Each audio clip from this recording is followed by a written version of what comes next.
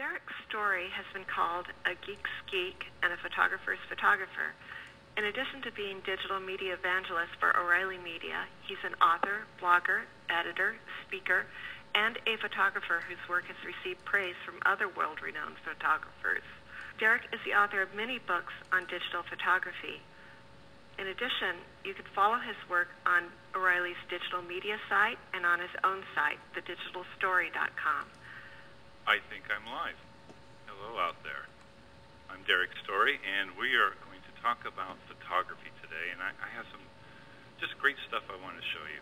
Now, before I actually get into the presentation, I want to mention a few things to you. One is for those of you that have seen me talk before, either live or on lynda.com, you know that I go fairly fast. I'm kind of a fast speaker, and I like to show a lot of pictures quickly. Well, this webinar, because of the technology that we're using, will force me to sort of slow down a little bit. So I look at this as an opportunity for personal growth in order to be more relaxed during my presentation. So today will be the relaxed version of this talk, and I won't tell you that I've already had 2 cups of coffee, so we'll just sort of bypass that little thing. And what I'm going to show you today are 5 ways to make your pictures look different than everyone else's.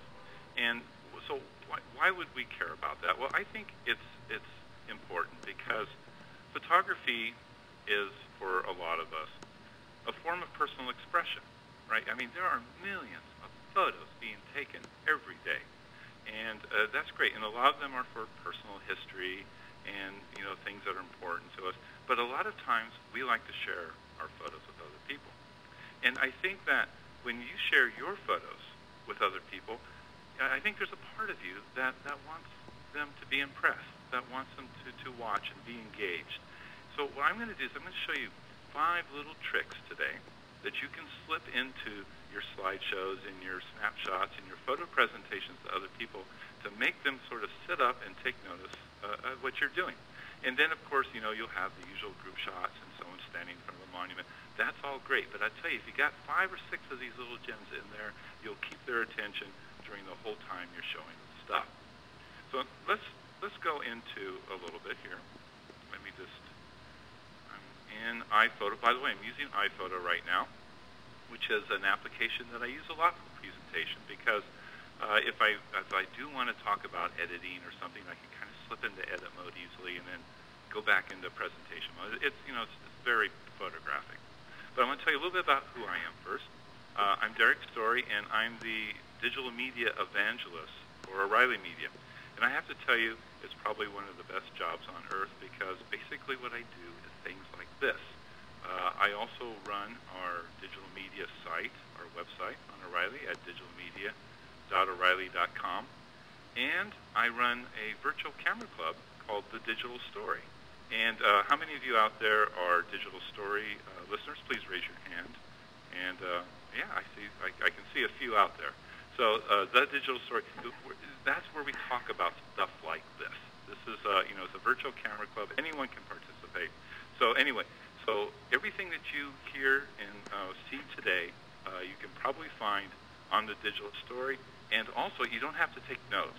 This is what's so cool about this. You can just sit back, enjoy this, have a cold drink or coffee, depending on what time of day it is where you are right. But because all the notes and everything that's going on here are in this book. This is a brand new book called The Digital Photography Companion, and it has all these tips in there. And then also we're going to be sharing, we're recording this, and you'll be able to download it separately. All right, well, let's get to the actual stuff itself. Okay, tip number 1. You've heard it a million times, but I'm not sure, for a lot of people, it never really sinks in. The first tip is to get close. Now, I had an old photography teacher. He was great because he would say, okay, what you need to do to get a good shot is you got to get close. And then once you're close, get closer. And, we'd all kind of chuckle and stuff. But the fact of the matter is, he was right. He was right. And I'm going to show you some examples of being close and then getting closer. We'll go out to the vineyards. I'm I'm up here in Sonoma County, which is in Northern California. It's an hour north of San Francisco.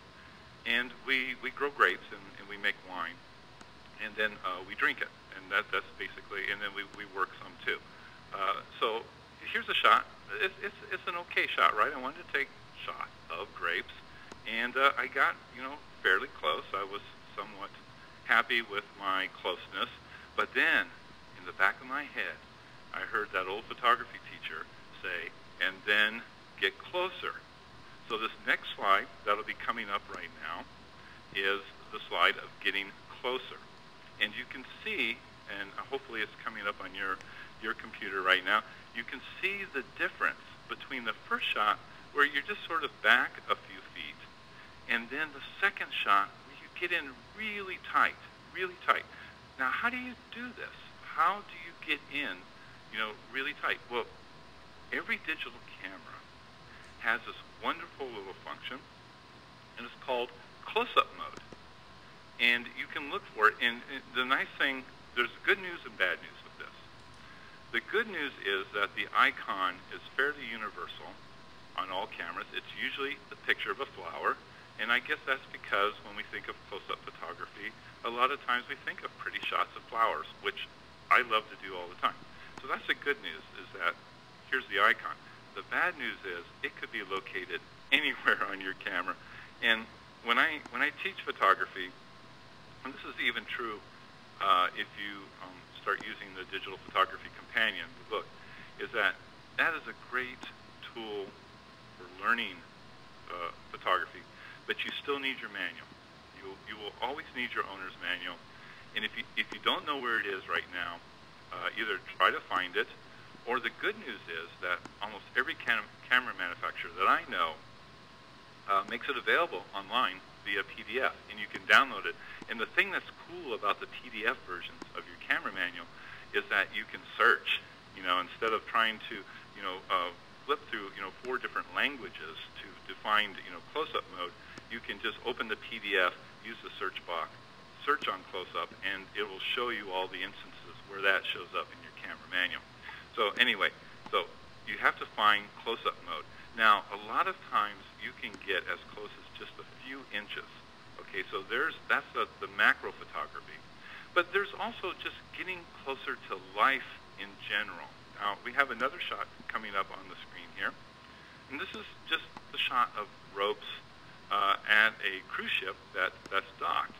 And, ropes are cool. By the way, these cruise ships spend like $100,000 on these ropes here. I mean, they're really expensive stuff. So you never want to be in a situation if you ever become captain of a cruise ship, one of the last things you want to order is, to cut the ropes if there's a problem, because that's a very expensive thing. Okay, again, a nice shot, there's some color there and so forth, but then, again, in the back of your mind, think, can I get closer? Is there another angle? Is there another way that I can record the shot? Now, the process that I usually go through when I'm doing this is that when I first see a shot, I take it, because there's a chance that things could change. So you do want to take the shot when you first see it. Then what you want to do is, if you have time, if you have the ability, then try to work the shot. Try to work the shot after you've taken the first shot. So for instance, right now we have a picture coming up. I saw this while I was waiting for a cable car in San Francisco. And it was a dad with his daughter, and she was having a great time, and you can tell that she's obviously affectionate toward her dad, and he was totally into it. So it was a nice moment. So I took the first shot. But then the thing, again, try to find a way to get closer. Try to find a way. Sometimes it means just stepping a little to the, in this case, stepping a little bit to the right, and find another shot.